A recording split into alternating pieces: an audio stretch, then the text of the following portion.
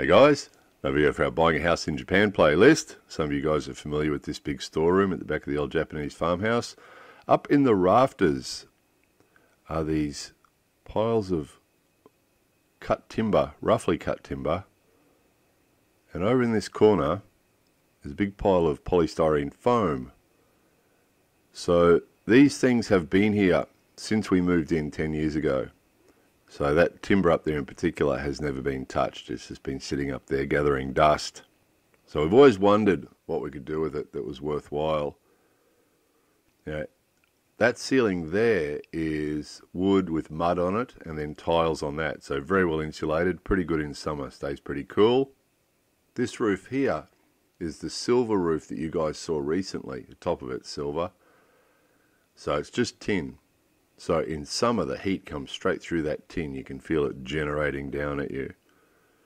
So we thought if we got this wood from up in the rafters and the polystyrene from over there in the corner, we might be able to do something with it. So first step was to get all this dusty wood down. So I got the unskilled labourer up a ladder, said fetch that wood.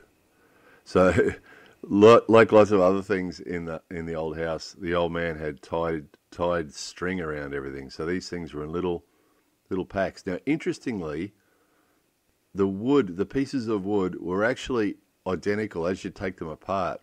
They were identical to each other, which meant that he'd had them milled, and the pieces of wood that were cut up from the tree were side by side, were from beside each other, so all the knots lined up and all that sort of thing. So you could actually put them back together again and see what the tree looked like. So what we're doing here is separating into like a 1, 2, 3, so the best ones together and then the second best ones together and then the third ones off to the side. So some of them were pretty nice pieces of wood, other ones had big splits through them and big knots and so on, and some just fell apart, broke in half as we picked them up. So it would seem he's had them milled and then they've been sitting up in the rafters curing, drying maybe. He might have had a plan for them. So they've been up there for maybe 20 years or more, 30, who knows. But at least 20. So the polystyrene's been up there a while too, pretty dusty, so get all that down. When you recycle things in Japan, you can't recycle the polystyrene, they won't accept it. So you got to throw it out in your general rubbish, which means it gets burnt, which is really, really bad for the environment, isn't it? So first step was to mark the distance between those, whatever you call those things, those bits of wood. Just marking it straight onto another bit of wood and also the height of them to give us the dimensions. So, okay, it can be this thick and it can be this wide. So rather than use a tape measure, it's just much easier just to hold a stick to it. No, that's too thick, that's too wide. That's about right. And just go through and sort them all out. Cut the ones that need to be cut.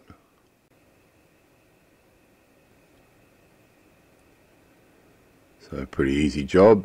This part of the process, fairly straightforward. And then boxes like that, yeah, just cut the sides off.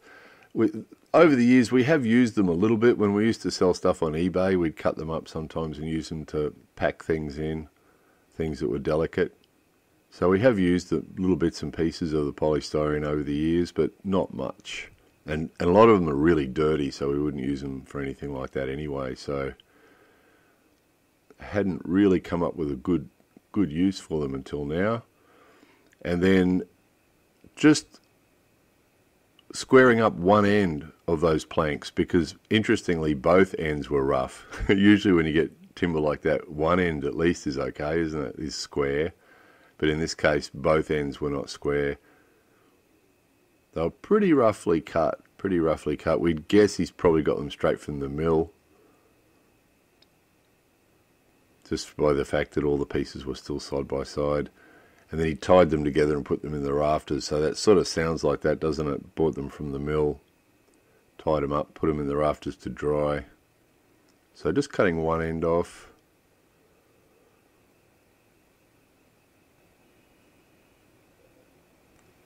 Can't measure what we need because where it's going does tend to vary a bit. So this is what the weather was like. The start of a sort of a bit of a mini rainy season. Actually, there was typhoons. There was 2 typhoons nearby creating that weather. So it was pretty windy and occasionally pretty rainy. So let's do it. So put the polystyrene in the spaces. Now, sometimes it fitted pretty nicely like that one. Other times it didn't. We figured it didn't really matter. It was going to make a difference anyway. And interestingly, you could feel it straight away. Just doing that, just putting those pieces up there and a piece of wood there, you could feel it was cooler. Where it hadn't been done yet, you could feel the heat generating through the tin, even on a cloudy day.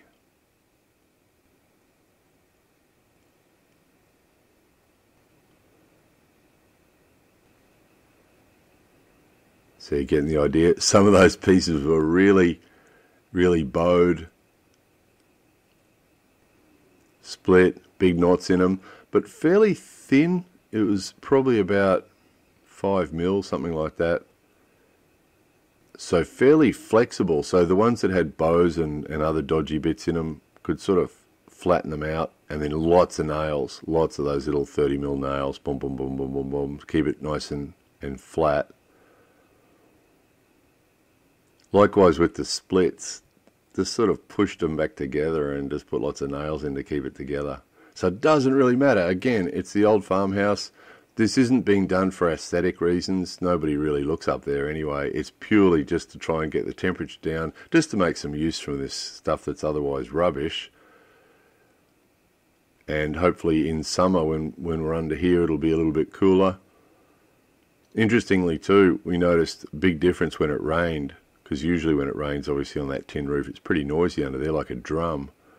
But after doing this, it got much quieter, which is really good, because on a rainy day, that's a good place to be out there. So if it's a little bit less noisy. I mean, it is nice to hear rain on a tin roof, isn't it? It is. But it did get a bit ridiculous when the rain was heavy. You couldn't hear each other. So you'll notice the quality of the wood is getting lower and lower as we're going up. Weren't really sure, didn't measure this up at all to work out if we had enough to do the whole ceiling. Just started doing it. Just figured there was a lot of it. Figured if we only got half done, it wouldn't matter. Ran out of polystyrene about now. Again, didn't matter. Could go and buy more. They do actually sell it at the home centre, sheets of it, but that would defeat the purpose, wouldn't it? The whole idea of this was just to use materials that weren't being otherwise used and put them to some sort of good use. So at this part of the operation, only 800 yen, which is about $8, had been spent for a box of nails for the nail gun. $8.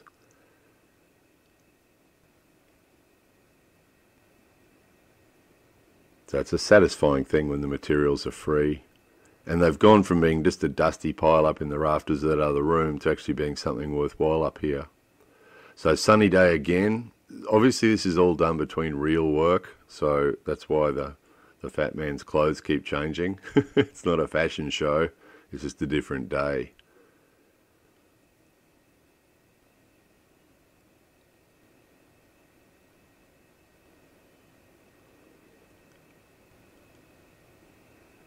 If only it happened this quick. It was about, until this point, was two full days probably to get to this point. It was a bit of faffing around to get all the sizes right. Sometimes we had to actually cut them lengthways to get them to fit. As you'll see there, you can see that last row is going to be too narrow, isn't it, for those sheets? So they had to be cut lengthways with the saw, which is pretty tricky. But turned out all right. Now have a look at this. Have a look at this. In this corner, there was one piece needed, and that was what was left there lying on the ground. One long piece that had cracked in half, and one short piece that was a bit bowed. That's what was left out of those mountains of wood. Isn't that amazing? And that's what was required there, so it just fitted. Which raises the question, did he buy that wood? Did he buy that wood to do this job? Makes you wonder, doesn't it? Because it was just enough. There was a couple of split pieces that we couldn't use, but other than that, it was pretty well just about the right amount. So we're often getting safety advice from different people. So a couple of people complained last night or commented last time that the unskilled labourer shouldn't be doing spray painting without a face mask. And someone also pointed out that we'd found this brand new in a packet. The packet was really dusty and dirty, but it was sealed up. And inside was this immaculate brand new face mask, never been used. So yes, it did make sense to get it out of the bag and use it. It did make sense, yes. So it was a pretty rainy, windy week. This is a pretty good place to be working. But get ready for some noise. It's going to be a bit noisy. Going to give you a bit of an idea of what the weather was doing this particular day. This is about day 4 or something. So get ready for some noise because it was a bit windy and rainy. Here it comes.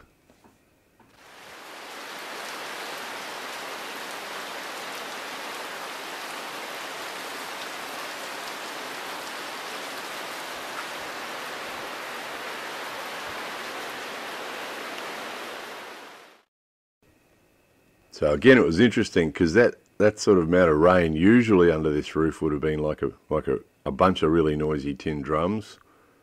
But once this job was done, once it got to this point, it wasn't too bad. It was pretty good.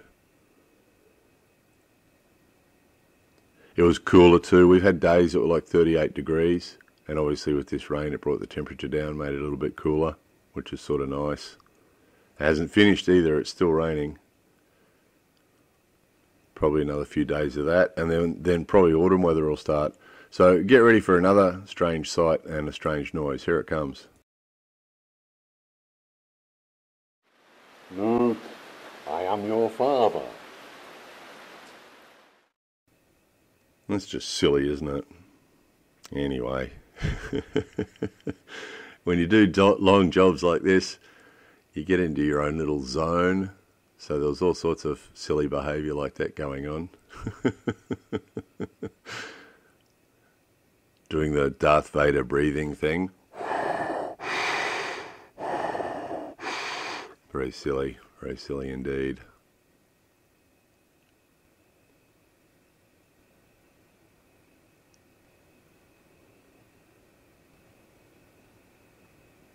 So I never know how much of this to show you, you know. There was hours and hours and hours of this video, of course. The putting up the timber and the cutting it and the painting, and hours and hours and hours and hours. It's always hard. Some people say they'd watch the whole thing in real time. Sit for 30 hours or something and watch this job. Other people probably wouldn't, so hard to know where to edit it to. So anyway, here's the before and after again. That's what it looked like before. This isn't the most spectacular before and after because it's not really an aesthetic thing, is it? It's more of a feel thing, feeling the temperature and hearing the sound. But you can see a difference. It does look a little bit different, doesn't it? A little bit better. Can't see the corrugated tin and can't see the nails sticking down through the corrugated tin. Probably could go another coat, couldn't it? Doesn't really matter. Nobody looks up. We actually had a barbecue halfway through this job when the wood was actually exposed, and a whole bunch of people who come here quite often sat underneath it, had a barbecue. Nobody even noticed. Nobody said, "Hey, what have you done there?" Not one person. Anyway, there it was. More videos coming soon.